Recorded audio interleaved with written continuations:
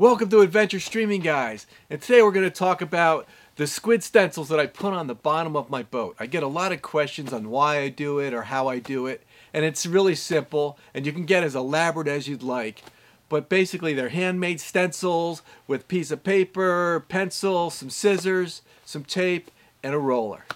Hopefully you enjoy and really look forward to your comments.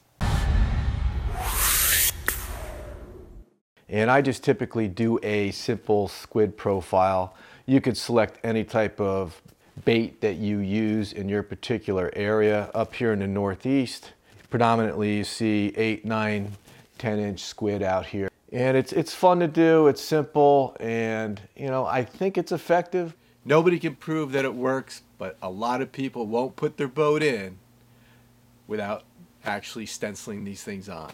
So, here's what you do. I basically took a squid profile. You can see this old beat up one that I have. It's nothing special. And, maybe separate it out a little bit. Again, this doesn't have to be perfect, because all you're going to do is run bottom paint over this. Look, nothing pretty. And then you cut it out. That's all you do. And what I'm using here is, this is just like something I got at Staples, that you can put into a notebook. I find that the poster board looks a little better because it's a little bit thicker, but I had this laying around and I said, let me just use this stuff. All right, there you have it. Pretty simple. Right, so on the bottom of the boat, and I like to use a little roller, you put it on the tape near the outside, so when you roll off the bottom of the paper, such as this, you're not getting on the boat. I apply it to the boat bottom, say this table's the boat bottom. Right, I'm gonna have my bottom paint, I'm gonna roll it, and I roll it away from these tentacles, because if you roll it back, these tend to roll up like that. So just roll it away from it, and you can make as many of these as you want. Sometimes I'll go ahead and make 10 of these, put them all on the boat. This way I'm not taking these things off and trying to use the template. Plus this is too flimsy to use as another template. This one you could use multiple times. So here we are at the boat like I talked about this morning. We have our stencils all set. We have some paint mixed. I'm actually going to use red and white. Sometimes squid do turn into different colors, and usually when they're aggressive or going after some bait, I've seen it many times under the lights with a jig, they turn red or amber. So I got a bunch of green squid, and up here in the Northeast, the fish just love to eat green lures. I'm talking about offshore fish. But I don't have any red ones up here.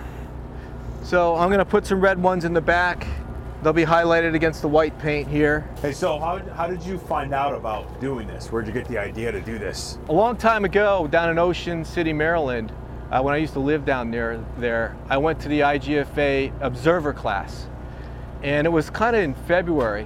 When I pulled up to the place at a marina where we're gonna have the class, there were all these boats, commercial boats, that had these squid profiles on the bottom.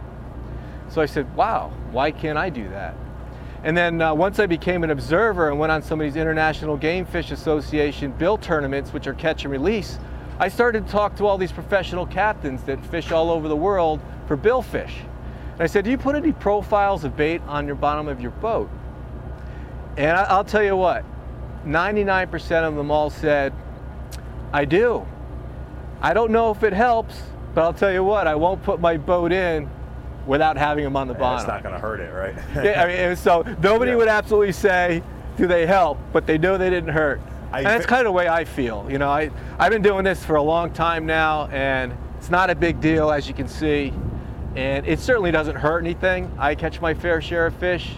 And you know what it does? It extends the length of your spread, right? So your spread starts a couple feet behind your transom. School of fish looks up at the commotion. They now have a much larger spread to look at, and maybe it entices them. That's the theory. Whether it works or not, I don't know, but why not? If you have time, do it. Well, I think it's a great idea, like you said, just to make the spread bigger and give you more presence in the water, right? Well, when these fish look up, they come up, right? Especially tuna, right? They come up usually, and you know what? It just gives them a larger profile to look at. I bet you there's a lot of other people that do that or have thought about it. I'd love to hear your comments on what you've done. Do you really think it works? Do you think if it's a waste of time? So this is just my opinion, and this is how I do it.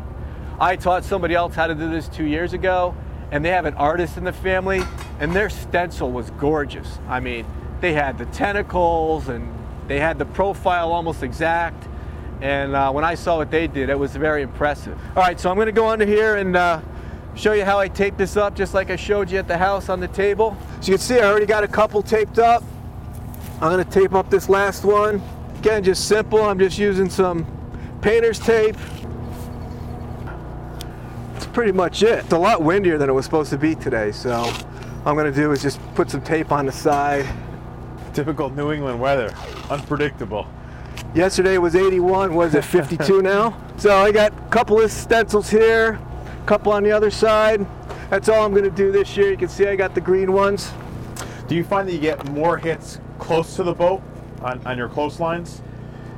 You know what? It really depends on the time of day. So early in the morning, I find running my spread closer to the boat is more effective. And then as the day wears on, the sun gets higher, I actually start to pull release the spread and go back 10 yards at a time. Gotcha. I just think it's all a perspective on when they're down 200 feet or 150 feet. Yep. It gives them more things to look at. Sure.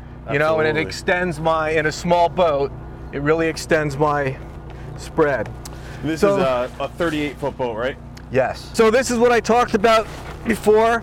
See, so you don't want to go backwards because you just take the roller and just go up maybe once or twice. First time putting any paint on this roller, so it might take more than once.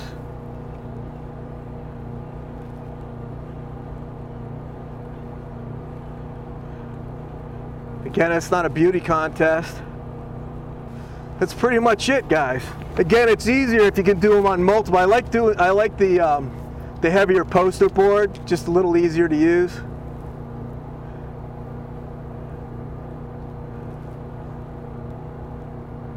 Mike, we got to put some bunker on the bottom of your boat, man. Yeah.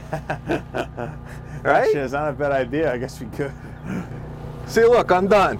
That was quick and easy. We'll wait a I couple of like it. minutes and then we'll pull it off.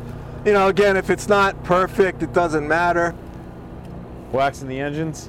No. It's the second coat. Nice. Oh, is it?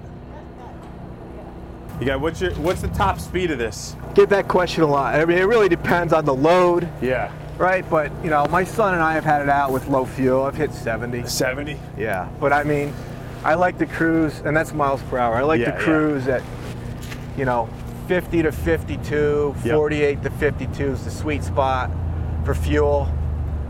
Sometimes on the way back from the canyons, we want to get back, and it'll run mid-60s really well. Gotcha, yeah. We've waited, I don't know, 10 minutes or so. Remember, I don't like to leave it on too long because if the paint's on thick, it could actually start to adhere the paper to the actual bottom. So let's just see what we got here. Nice. Not too bad, a little bit of, again, it doesn't matter. Oh, and here's the other thing, right? Let's say you really botch one out, you just paint right over it and put in right, you put paint white paint right over it and just redo it. That's why I like the Looks thicker good. poster board. And then, you know, if you want to touch it up with a little brush, you can. I'm not going to. Again, this is what works for me. There's always a better way to do everything in life. And I'd love to learn from you as well as maybe you'll learn something from us here and there. Probably not worth the time, but it looks cooler if you do put an eye on it. Hey, thanks for watching the video, and if you haven't subscribed already, we would really appreciate that you do. We're trying to grow the channel. Now we're in the spring season, get ready to go into the summer season, so there'll be a lot of boating and fishing and summer activities. So hopefully you enjoyed, and I'd love to hear your comments. You think this was worth it? Have you ever tried it? Do you know anybody that's ever done this? And maybe you potentially do it. Take care and enjoy your adventures.